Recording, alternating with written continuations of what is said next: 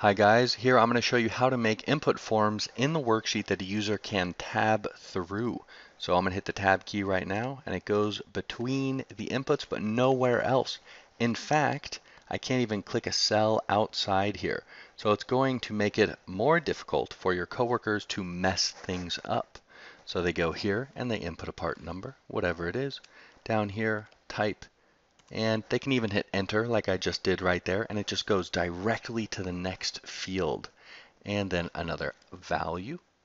And at the end, I'll go ahead and show you a tiny little macro that will make it do this. I click save, and it goes over here to the new worksheet and saves your data on the data tab. And this is a very tiny version of a course I have on teachexcel.com. So if you like what you see here, you can definitely check that out. And there will be a link to it in the description of this video.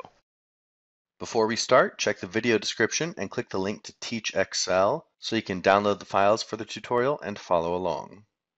And make sure to subscribe and accept notifications so you can see all the new tutorials. All right, now the premise of what I'm going to show you here is basically locking and unlocking cells and protecting worksheets. But I'm going to show you how to make it look nice and how to make it work well. Because if you're only going to allow the user to input values into certain cells, you should make it very clear which cells those are. And for the locking, unlocking aspect of it, if you don't want to wait around to learn how to use this whole sort of system and setup, you just right-click the cells you want to input something into, go to Format Cells, Protection tab, uncheck Locked, and then go to the Review tab and protect the worksheet. But if you want to learn the entire system, that's what I'm going to show you now. Let's go to a new worksheet and start from scratch. Now the first little tip when you are making something, like I have in the other worksheet, is you want to give yourself some spacer columns. So I'm going to make this a spacer column, and then I'll put a value here or here. Then I'm going to have another spacer column and a value here, and then a spacer column here and maybe here. So maybe H will be the buffer between the border. Now I'm going to make H, and I'm going to hit Control and click B as well, and I'm going to adjust the size of one of these so that I make H and B the exact same size. And that's the trick for that. Now let's go ahead and do the same with C and G. So they are kind of like buffers of buffers, I suppose. And now what we're going to do is let's go here and let's make our part, and we're going to have another buffer row, and then we're going to have type, and then we're going to have value. I think that's what it was, part type value, yes. And we'll go ahead and make these three guys bold. This will be a spacer, this will be input, input, input, and we're going to put a button down here. So let's go ahead and make a nice neat little button. Shapes.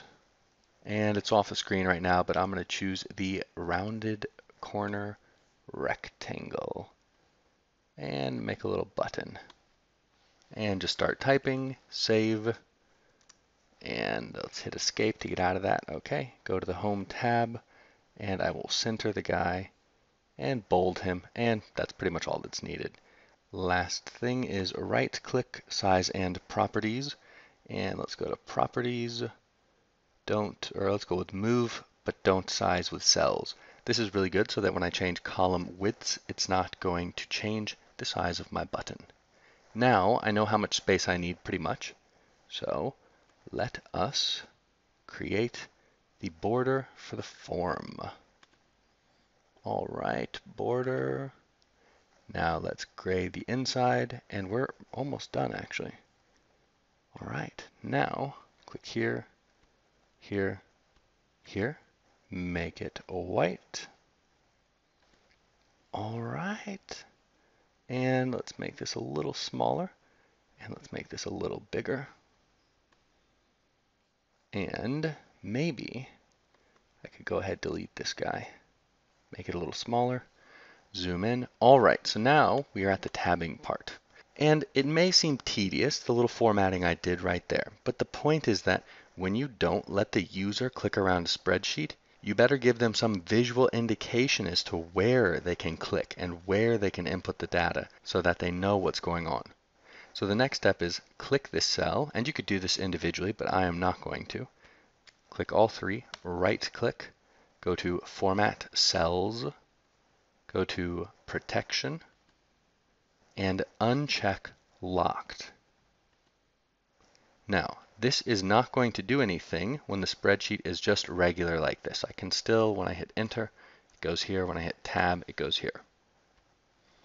But now when we go to the Review tab and go to Protect Sheet, and we uncheck Select Locked Cells, so only Select Unlocked Cells is checked, hit OK, we no longer can click out here.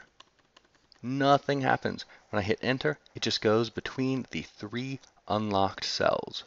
Tab does the exact same thing.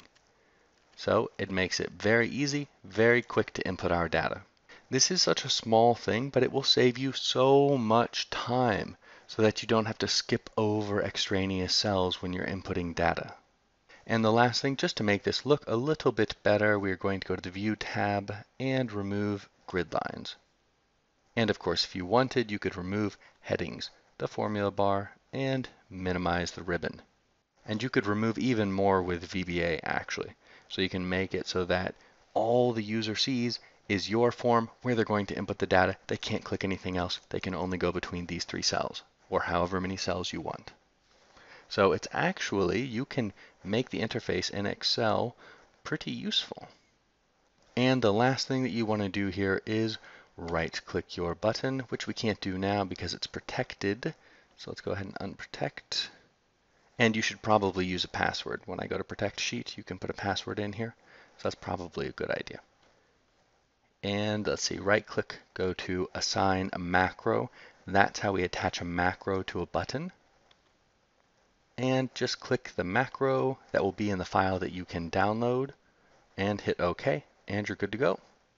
So that's how you make the form. That's how you make it so that the user can only click or input data into the desired cells, the cells that you desire them to input data into. They can only go between them. Okay, this sheet is now unprotected. So when you protect it, that's when they can do it. And the thing to remember, I would say, is when you go to protect the sheet, do uncheck select locked cells. Otherwise, if you have it checked, they can go out here and click around. Now let's try and input something. They can't do that, so they see this error message, but that's really annoying.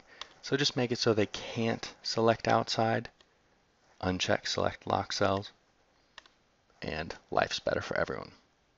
All right, now I'm going to go ahead and delete this because it is no longer important. And let's go to the Input tab. Yes, delete you. All right.